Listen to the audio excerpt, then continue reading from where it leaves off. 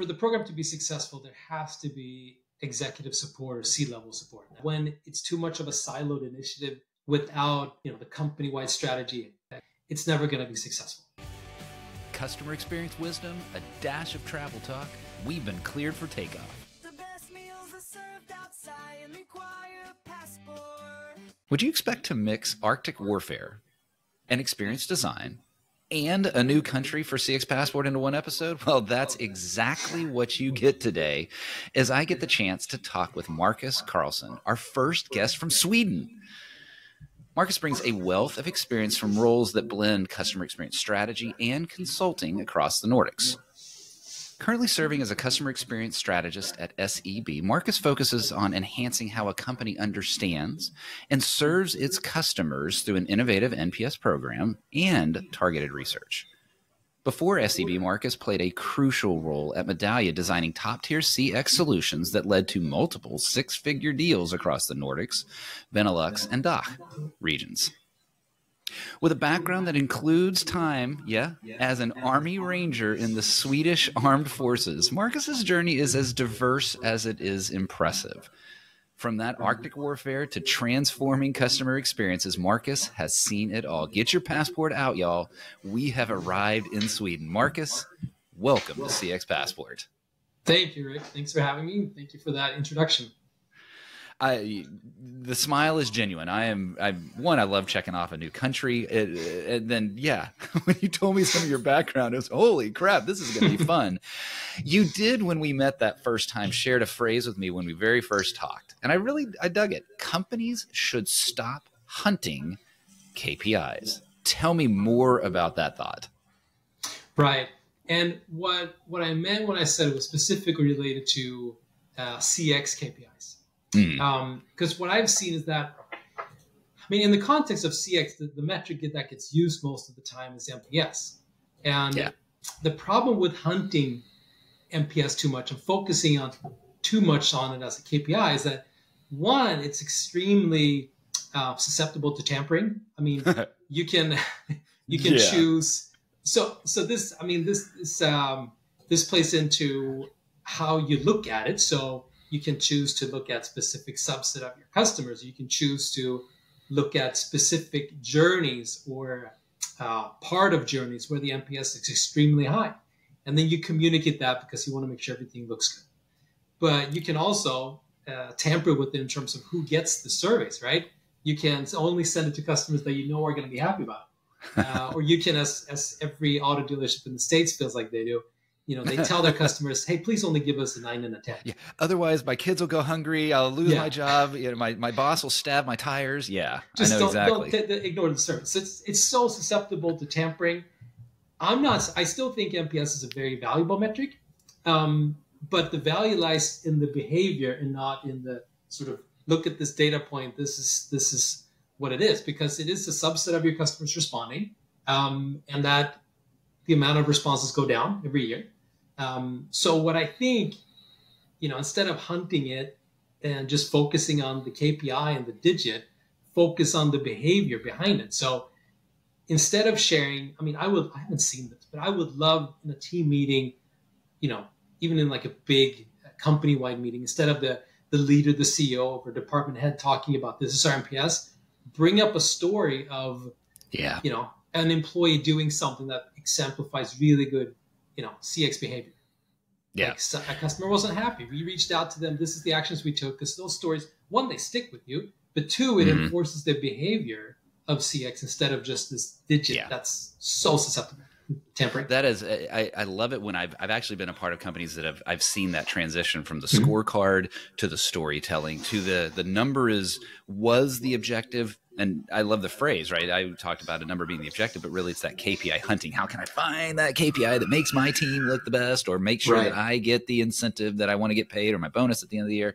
I've seen them transition to that storytelling, the impact of that storytelling, and getting into the why behind it has been so valuable. And what I've seen is so much of that KPI hunting, to stick with your phrase, comes from this survey-based customer insight culture. Right. Even you said there that, response rates are going down anyway. So if surveys are declining or even in many areas obsolete or just abuse the heck out of them, like the car dealership one, where would you recommend a customer, a client, a company go beyond the survey? What are some of these new sources of customer insight? Well, good question. And I think that the industry has to go that way, right? Because customers are getting sick of surveys. The response rates are going down. So you have to look at other ways of understanding. But at the same time, customer experience is more important than ever. So you have to figure out, where do we get these insights from? And an example that I like to think of is, if you, Rick, were running a grocery store, and if you were able to follow customers, just walk behind them. If you saw a customer walk swiftly into the store, walk to a specific aisle, to a specific shelf, to a specific, subset of that shelf, and then 2 seconds later, they just turned around and walked out. And then you could see that, on this shelf, there was no stock. We were sold out, right? You would know why they came, what they were looking for, and why they left. And you could deduct their experience fairly accurately, right? So in a grocery store setting, we can't really do that because it's not feasible. It's kind of creepy. It's certainly not scalable. And it's a lot of stocky creep. It's very creepy too. I guess you could have some type of AI solution that looks at movement, but it'd be difficult. But instead, with digital channels, websites, and apps, you can do this. And I know companies that do it, right? Where you can see why customers come, like what they're trying to find, and where they're clicking, where they're hovering. All of these observed data points tell you not everything, but I would say most of what you need to know about the customer experience. And then for certain behaviors that you just can't understand, you can use a survey to try to understand that behavior, or interviews or something else. But I think there's a ton of untapped insights that come from just looking at what the customer's doing instead of asking. This is your captain speaking. I want to thank you for listening to CX Passport today. We've now reached our cruising altitude, so I'll turn that seatbelt sign off. While you're getting comfortable, hit that follow or subscribe button on your favorite podcast app so you'll never miss an episode. Love it if you'd tell a friend about CX Passport. Leave a review so others can discover the show as well. Now, sit back and enjoy the rest of the episode. Yeah, and that I've heard others say something kind of similar, that it's the voice of the customer sometimes is not necessarily the literal voice, the spoken or the written or whatever, but rather the observed behavior is a voice of the customer. Have you found that companies, you said something there of, hey, if there's something you don't quite understand, you can use a survey to get at that. That seems the reverse order of what, at least historically, I think most companies have done, and that is do the survey, the mass, and then distill down to, okay, what are the behaviors we're seeing inside of that? Right. How have you seen companies sort of make that flip mentally? What is it that convinces them to go after behavior before survey? I think it has to be driven from different angles, right? Because the surveys, I mean, if you go back 20 years ago, it's the market research team that was very siloed, who started doing, who were doing surveys, and then they might have gotten tapped to do the CX program or MPS. But as digital analytics became, a big thing, I think those teams sat on some of the tools that could do that. And so as those teams got more of a voice inside the company, I think they were the ones leading that charge, right? Because they've always, my experience is that many teams working with conversion optimization and website analytics, they're skeptical of surveys because they're like, well, you're only asking a subset of the customers, and maybe 2% of those actually respond to it. With our analytics tools, we look at every single customer.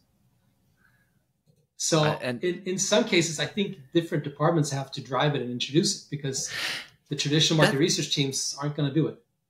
That's a view that I haven't heard as maybe ever or as often, and it's less about, hey, we've got this new technology tool, or but rather it's more about the human and legacy behavior that has to be overcome in the company, right? And so teams might be reluctant to do that or to adopt that, and it's bringing some of those teams together, be it I know I'm not using the right phrases here, but the survey team versus the digital analytics team, and bringing that all together into the discipline of customer experience. I think that's it's a little bit of speculation on my end because I haven't observed sort of the full journey of such a transition. Like I've worked with companies who have been on one side of it, but I haven't seen the full journey. So I can piece together what I've seen, but that's a combination of speculation mixed with some of the things that I've seen. Yeah. And which, hey, the reality is our experiences are what shape our insights. And so you're right. I only know what I've seen or what I've heard and learned from guests on CX Passport. And you're right. So that's the experience and the insight to share for sure. So Marcus, in your consulting past, I know you've worked on that pre-solution design for a well-known experience management tool.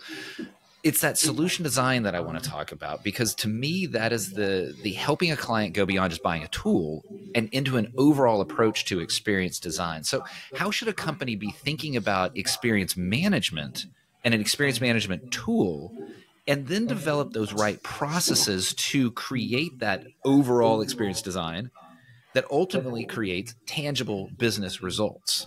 Right. So I think for starters, for the program to be successful, there has to be executive support or C-level support. And I know it's a cliche. People talk about it maybe too often, but my experience is that when it's too much of a siloed initiative without, the company-wide strategy going into that, it's never going to be successful. And second, it needs to be more than a point solution for surveys, right? It needs to, we talked about before, observe data. It needs to probably not collect it, because I don't know if any of them do, but they need to have really good integrations with tools that collect behaviors from customers. And then be able to process that data really well. So it's not just focus on survey data. I also think really importantly, it needs to foster the right behaviors that we want, right? So we talked earlier about not the KPI hunting, but the behaviors instead. And so is the tool promoting those behaviors? Meaning, is the tool only set up for one or two power users, or is it really set up for hundreds, if not thousands of users who all can see their data in a really nice way that applies to them? Does it have case management, or does it implement really well, integrate really well with the case management tool, so that you're actually taking action on the insights that you're collecting and what you're seeing? And then to your last point about it being, achieving business results, this is something that you see way too often too, is that these CX programs aren't really connected to financial outcomes. They're connected to CSAT or MPS, and it kind of stops there.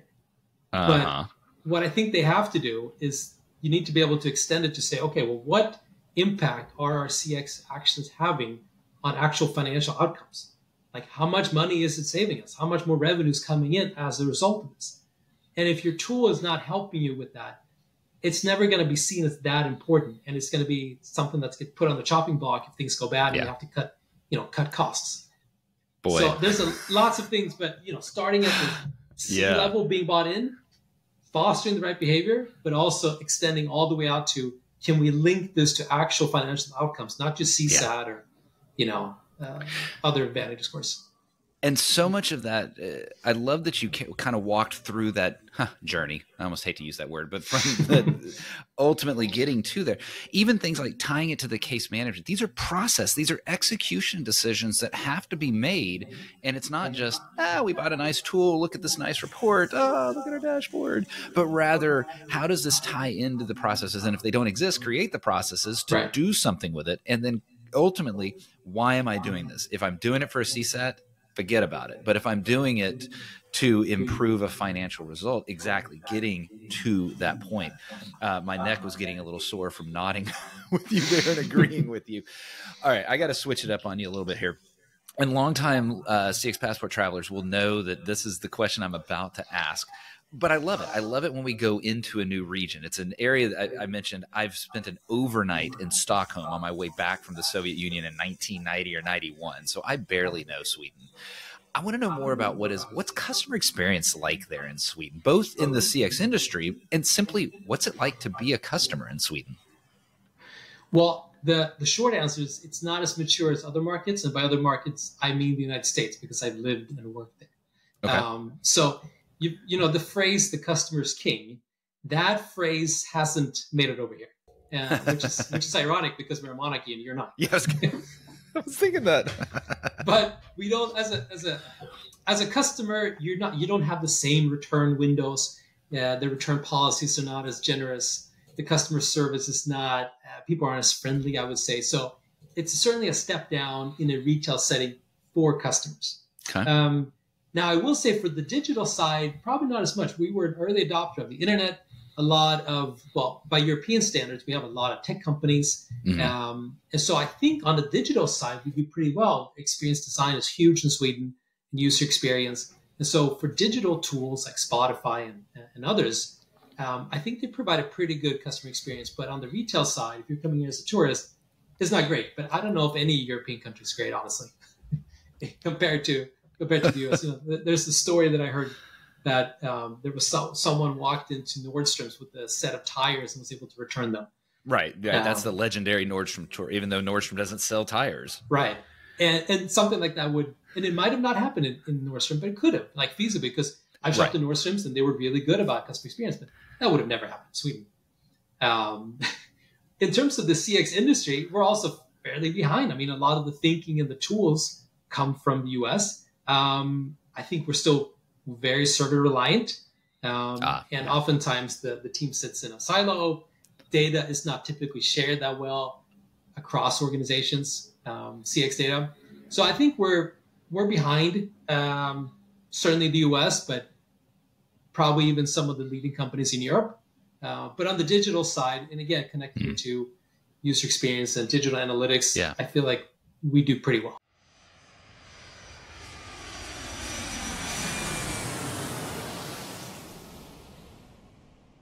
Marcus, that I like how you separated that out, even though it's all customer experience, but there's nuances to it, and the digital adoption, the technology adoption in Sweden, and the experience that sits there sounds like it's ahead.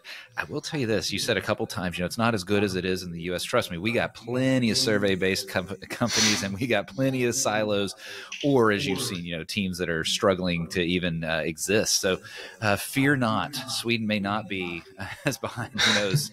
The U.S. may be turning to look at Sweden as well, because we certainly have our challenges in the customer experience, customer service space for sure, which is why it's time for us to take a little break here. You mentioned you'd been in the U.S. I'm sure that there have been times that you've had some long travel, and a first-class lounge is really nice to stop down in. So let's do that today here. Move quickly here and hopefully have a little bit of fun. What is a dream travel location from your past? I would say Rügen. So it's Germany's largest island. It's not that far from Sweden at all. In fact, it used to be part of Sweden in the 1600s. But we were there a few years ago, this time of year, so in the fall.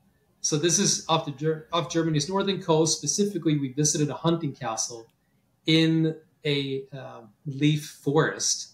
And they have a steam train there that's still operating, that's over 100 years old.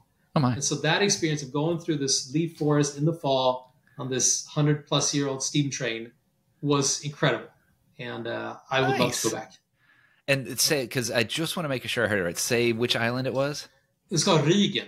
Okay, gotcha. Oh, man.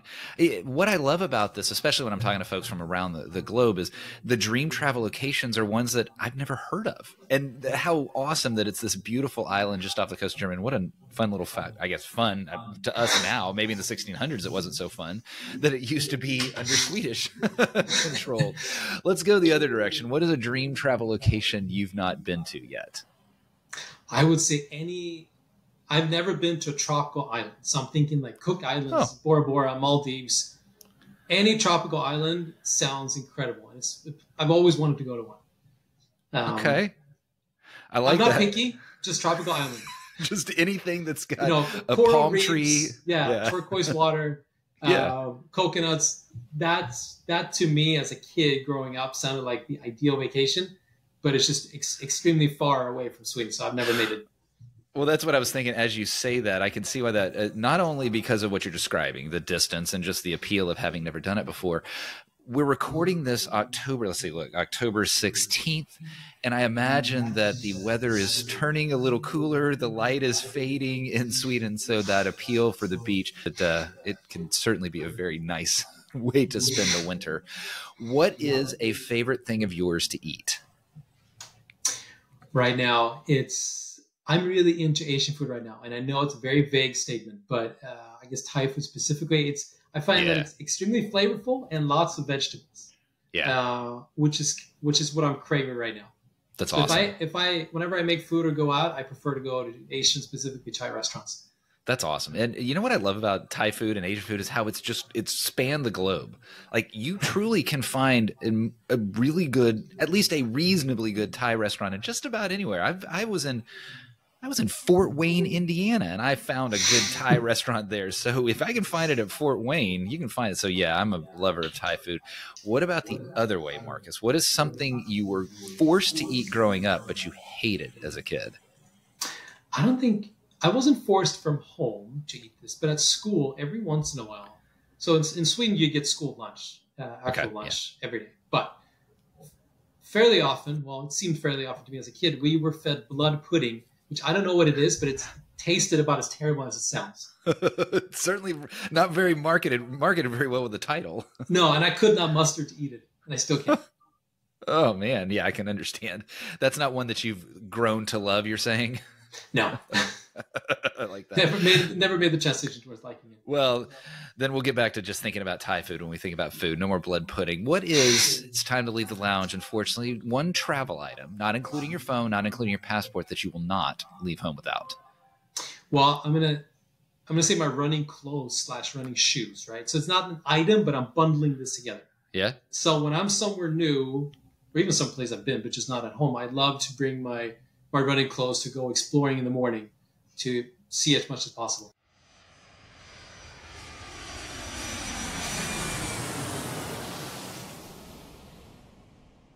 Marcus, I like that. And it's interesting. There was an era of CX Passport where several guests in a row talked about their fitness clothes or their shoes or something like that.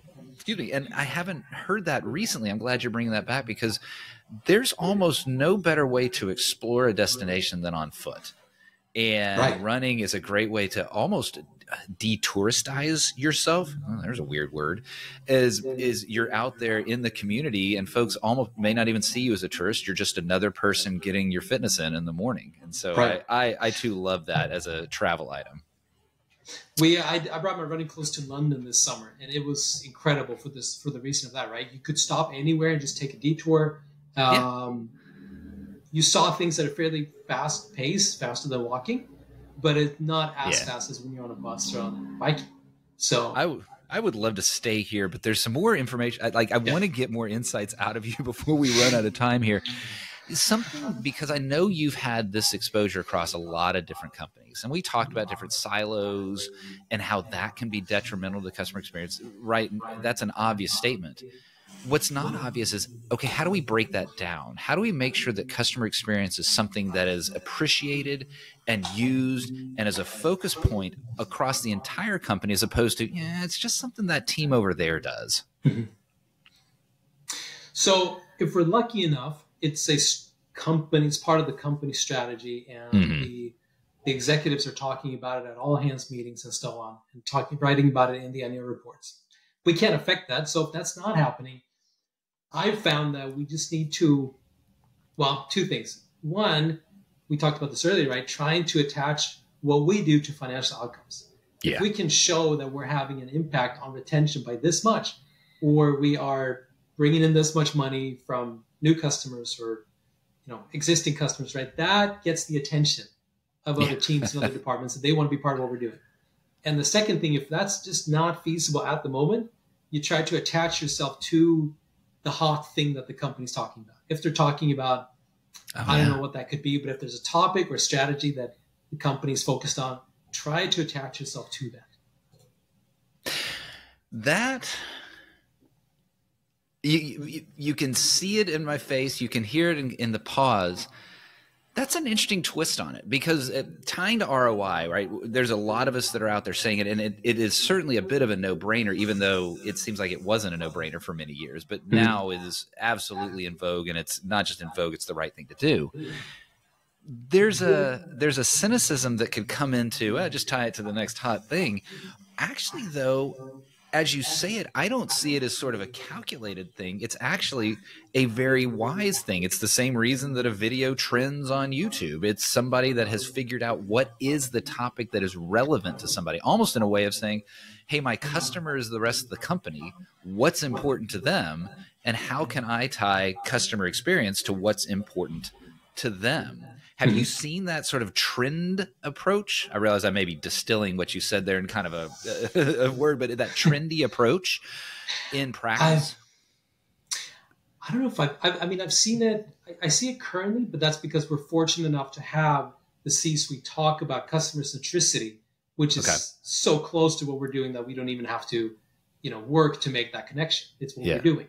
But I don't know if I've necessarily seen it where companies themselves have had to attach themselves to certain issues, at least not that I can remember. But well, what I like about that, though, is that just like you were talking about how Sweden, there's the opportunity, for customer experience that it's not quite what it is. That just means it's fertile ground.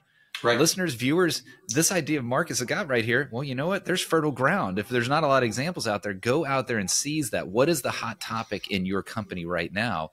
And make sure that the CX initiatives that you're working on are tied to that. Marcus, I would be remiss if I left this discussion without talking about something that I mentioned in the intro, because I believe, may not be sure, I believe you may be my first guest that has Arctic warfare training in your background.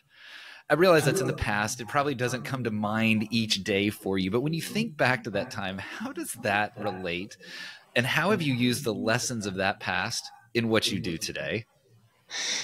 So I think the biggest lesson that I take with me from that is there's always more energy left. I can always do more, right? So our training was based on being up by the Arctic in a war scenario. We would be behind enemy lines, gathering surveillance on the enemy and doing sabotage, which meant that we did small raids, very small groups, middle of the night in very cold temperatures. And we only had ourselves and our skis and our backpacks. So I think the number one thing that I take with me from my military experience was that I can always, I could push myself much harder than I think. So when I'm tired, if it's late, if there's deadlines, I know that I can push through and deliver because I'm sitting indoors in a nice office. The lights are on. A little different than what you had before. Right. I don't have to heat my own food and freeze-dried food and minus 30. So life is good compared to what it could be. So I can just suck it up and muster through really any type of scenario.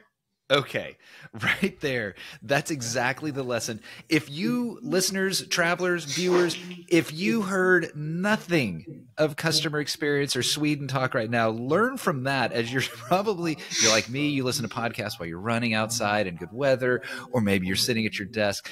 Realize, you've got more energy than you realize because it's probably a lot more comfortable than what it could be sitting out in a snowdrift somewhere in a remote forest, heating your food over hopefully heating your food. I'm sure sometimes you didn't even get to do that. So Marcus, I'm glad that we had that opportunity to talk about that. Marcus, we're running a little bit short on time here, but I wanted to just ask you a general question. Consulting is one of those things that gets talked about in general, sometimes in the positive, sometimes in the negative. Those of us, I've been doing consulting for decades. You're in this space now. What is it about consulting that you truly, deeply enjoy? So as I've stepped away, as I'm not doing consulting anymore, the thing that I really miss is being able to dedicate all my time on specific projects. Because when you're in a line role, in a line organization, you have so many ongoing responsibilities that it's really hard to pivot and focus on a project and be really all in on that project. But when you're a consultant, all you're doing is projects. And so I love and miss being able to jump into a project, and that is my whole world. That's all I'm focusing on. There's no other line items that I'm trying to work on with line role items that I'm trying to work on. So that's probably the thing. I mean, there's the variety that other people talk about. But for me, it's dedicating all my efforts on specific projects.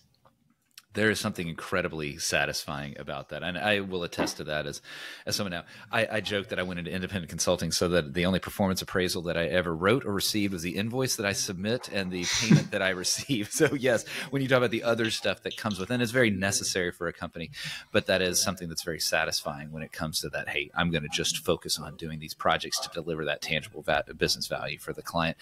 Marcus, this has been a treat to get to know you a little bit better, understand your views views on customer experience, get a little more knowledge on what it looks like in Sweden. If folks wanted to get to know a little bit more about you, your approach to customer experience, and just connect, what would that look like for you? Well, I'm happy to connect over LinkedIn. I think that's probably the easiest way to chat about this. Yeah. Awesome. Well, I will get Marcus's link to his LinkedIn, his link to his LinkedIn profile, and scroll down, and you will be able to click to that.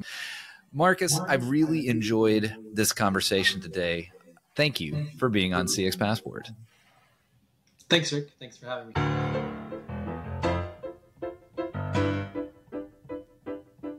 Thanks for joining us this week on CX Passport. If you like today's episode, I have 3 quick next steps for you. Click subscribe on the CX Passport YouTube channel or your favorite podcast app.